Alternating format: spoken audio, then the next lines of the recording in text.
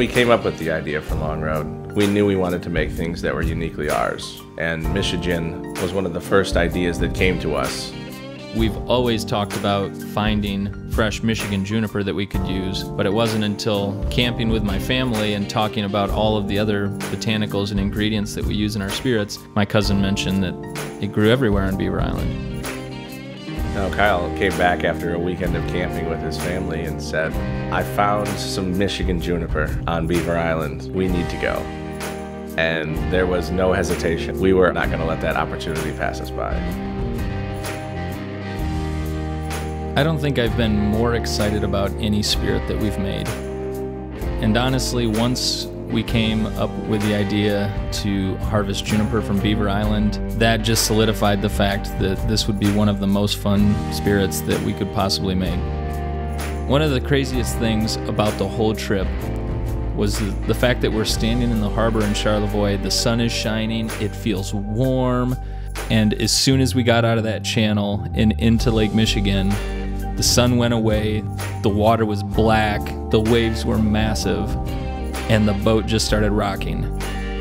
There was a sense of adventure about it when we left. The waves picked up and we're 15 foot tall, and that boat was rocking and swaying in the waves, and I had never been on water that big before, but I could not have been more excited on that boat and had more fun, and being in that open air and the water splashing and seeing the colors change, the sun peeking through the clouds at moments, the boat rolling and rocking, and just, it was like no other experience I've had in my life being on a boat like that in the water. And I was just amped up when we landed on the shore. Like we had gotten through something, and we got through it together.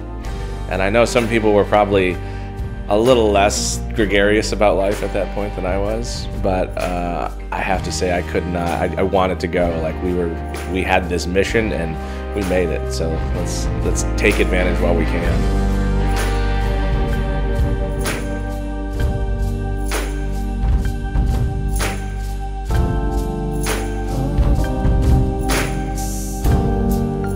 As soon as we were there, I was ready to get out in the field, and it was clear to me that not everyone was quite as excited as me. I had my maps, I had a whole plan for where we should go and the highest value targets on the island. And so going out near the airport was where we knew we could find the most property with the most juniper. But it was cold, it was windy, no one felt good after the boat ride, but we had to get to 200 pounds, and we only had a day and a half to pick that because we had to leave first thing Wednesday morning. It is uncomfortable. It was wet and it was cold, and the juniper is picky and it is itchy and it makes your hands hurt, and the berries don't come off the bush and they're tiny. And to think we need 200 pounds of this stupid little berry to make this project happen, and every time you grab a handful you're like, half of what I just pulled off this bush is completely worthless. I felt like we worked really hard for 20 pounds that first day. I was incredibly depressed.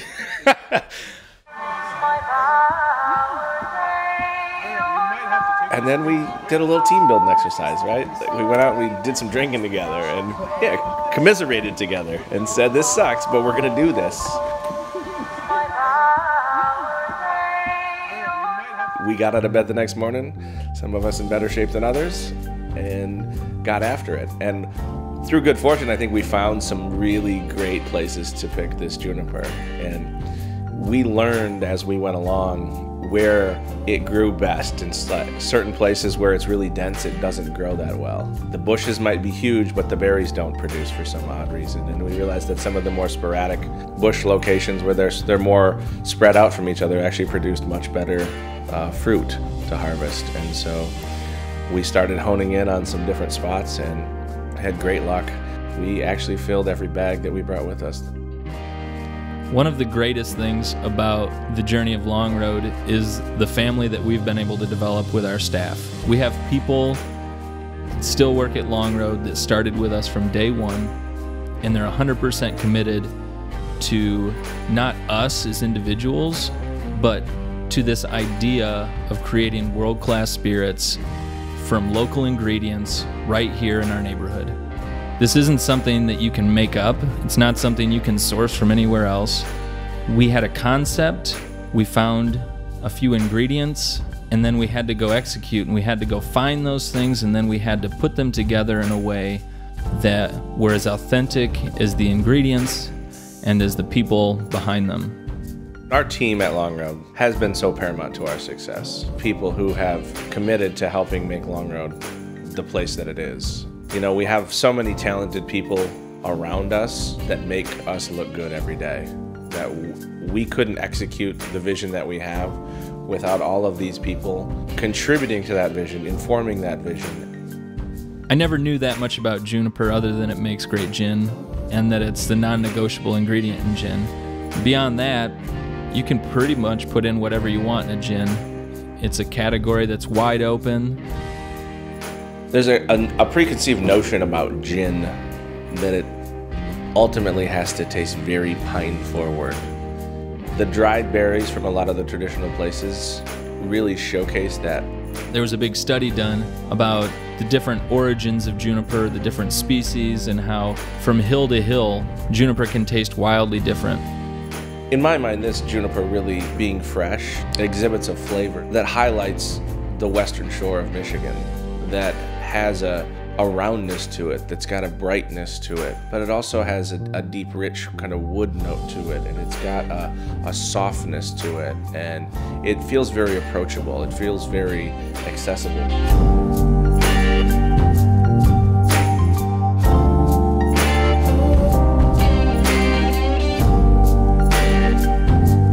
So our head distiller, Brian Pribble, he was distilling in East Tennessee after making his way there from Oregon, and he uprooted his life to come to West Michigan to be the first distiller in Beer City.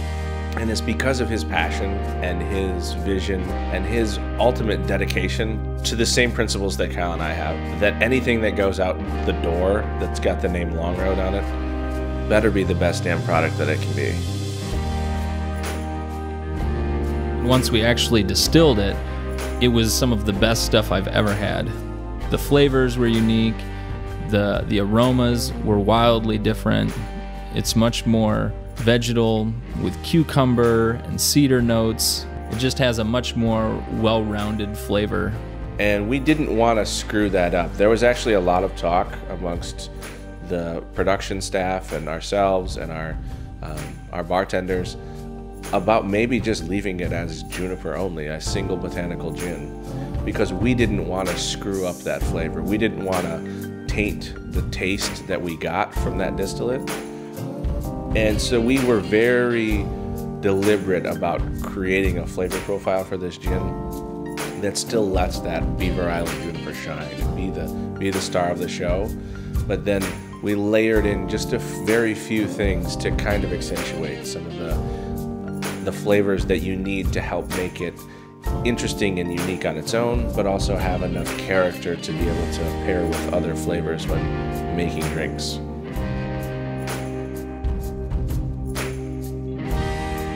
Honoring the journey, taking no shortcuts. It's a philosophy that infuses everything we do. Almost all of our good ideas came from late night drinking sessions in the basement. It's a taste we've been planning for years. We took the time to make sure we got this one just right. Welcome to the new state of Michigan.